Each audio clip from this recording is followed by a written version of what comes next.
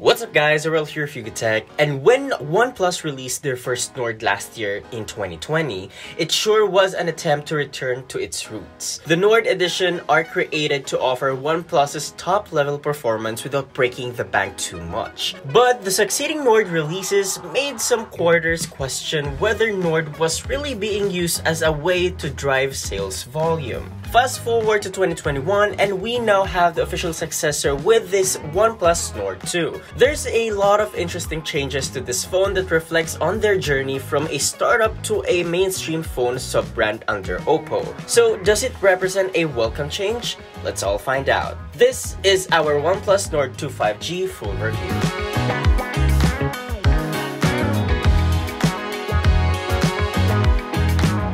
Starting with the design, OnePlus is keeping the Nord design language with the camera module updated to reflect a style that has defined its phones in 2020. The phone still has a glass-like plastic frame with Corning Gorilla Glass 5 protection on both sides of the phone. In the hands, the phone feels lightweight but feels really well made despite the use of a plastic frame. The back features the OnePlus logo together with the camera module that houses the three cameras, 50-megapixel main, 8-megapixel ultra-wide, and 2-megapixel mono lens. The ring of the lenses themselves are raised higher than the module, so it's a bit worrying that it might get scratches over time when you put it on a hard surface. In this case, we advise you to take advantage of the protective case included in the package. Flipping to its front, we get a large 6.43 inches Full HD Plus Fluid AMOLED display with a screen protector already pre-installed for your assurance. It also has thin bezels with a hole punch notch on the upper left for the 32-megapixel selfie shooter. Found above it is the earpiece, which also doubles as a secondary loudspeaker. As for buttons and ports, look on the left side and you will find the volume rockers, while on the right is the power/lock button, plus the OnePlus Classic switch for activating silent, vibrate, or ring mode. The buttons are made out of plastic but they are clicky and firm, and they're also easy to reach. At the top, we have the secondary microphone, while at the bottom, we have the card tray for 2 nano-sized SIM cards, the main microphone, USB Type-C port, and loudspeaker.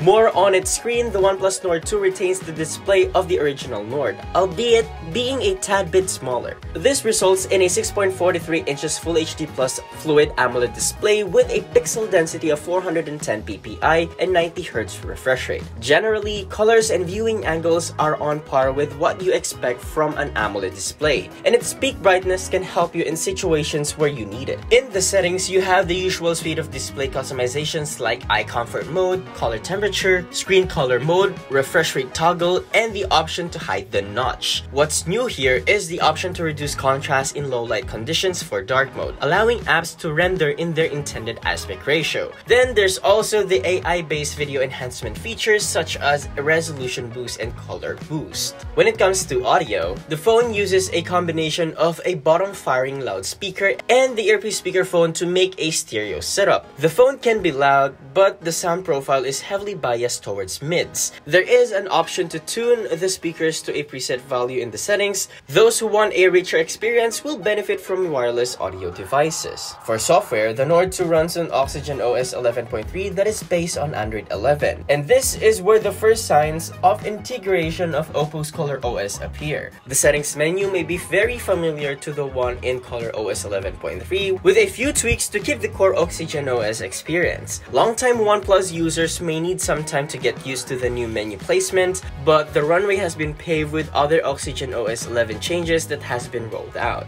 The OnePlus launcher hasn't changed with the integration with Color OS, giving you the ability to set your preferred home screen layout, apply a custom icon pack, or disable the app drawer, and add all your apps to the home screen. For those who chose the latter, the hidden space is also available to get some apps out of sight. Pre-installed apps are kept at minimum, which only includes the standard Google apps and a couple of proprietary apps like the OnePlus Community app. By the way, Netflix is also pre-installed to ensure HDR10 support. Storage-wise, we're getting 128 gigs of total storage space for the unit we have. And if that's not enough, you can get the 256 gigs of internal storage model. Either way, there's plenty of storage as bloatware is kept at minimum. Now let's talk about performance. The OnePlus Nord 2 5G is powered by a MediaTek Dimensity 1200 with a Mali G77 MC9 GPU. Our unit has 8 gigs of RAM and 128 gigs of internal storage, but there's also 12 gigs plus 256 gigs model. While this is the first time that OnePlus used a non-Snapdragon chipset, the new CPU range proves to be capable of competing with Snapdragon's top-end offerings, and also allows OnePlus to bring the speed it's known for to mid-range devices. Here are the benchmark scores that we got.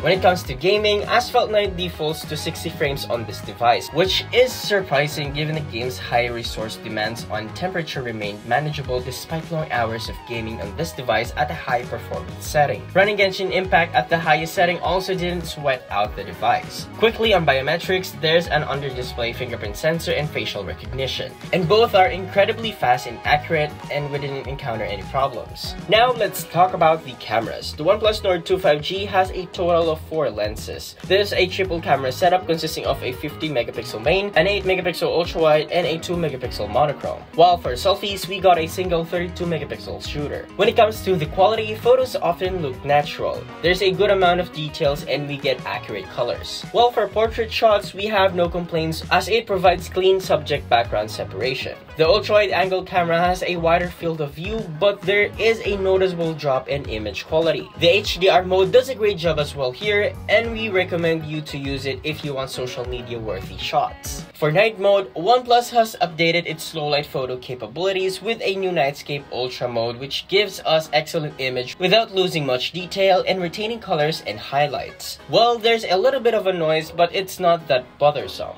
Talk about selfies, it is quite pretty good in well-lit conditions and can capture some sharp selfies with natural looking skin tone. It supports portrait shots as well, but the background blur feels a little bit too strong and unnatural. For videos, the OnePlus Nord 2 5G can shoot up to 4K resolution at 30 frames per second. Quality-wise, it looks sharp, and thanks to its OIS, it made the whole process very smooth. Now for connectivity, this device has all the modern connectivity features such as dual SIM support, Bluetooth 5.2, NFC, and of course 5G connectivity. When it comes to battery, it is handled by a 4500 mAh battery with support for Warp Charge 65T. Battery life can easily last a couple of days with normal use and can charge quickly from 0 to 100% in less than 40 minutes. In our standard video loop test, which entails the device playing 1080p video on loop, 50% brightness, 0% volume, airplane mode turned on, this device lasted for 11 hours. In the PC Mark Work 3.0 battery test, it yielded a score of 17 hours and 34 minutes. Finally, let's talk about the price. The OnePlus Nord 2 is available for 25,990 pesos for the bigger 12 gigs of RAM plus 256 gigs of internal storage variant, and 21,990 pesos for the 8 gigs plus 128 gigs of internal storage model. After weeks of use, we can say that this OnePlus Nord 2 is a solid mid-range device with a flagship level performance and a clean OS that will be appreciated by long-time users. OnePlus's departure from Snapdragon chipset may raise some eyebrows because it brings with it its own set of challenges when it comes to software support, but the Color OS integration is well timed and hopefully brings more benefits in terms of stability and promised software updates that the device is expected to receive. Overall, we think the OnePlus Nord 2 is easily one of the mid-range phones to beat in 2021. So what do you guys think about the OnePlus Nord 2 5G? Do let us know in the comment section below, and if you enjoyed this video, be sure to drop a like, subscribe to our channel for more content, hit the bell icon so you don't miss any future uploads, and be sure to visit yogatech.com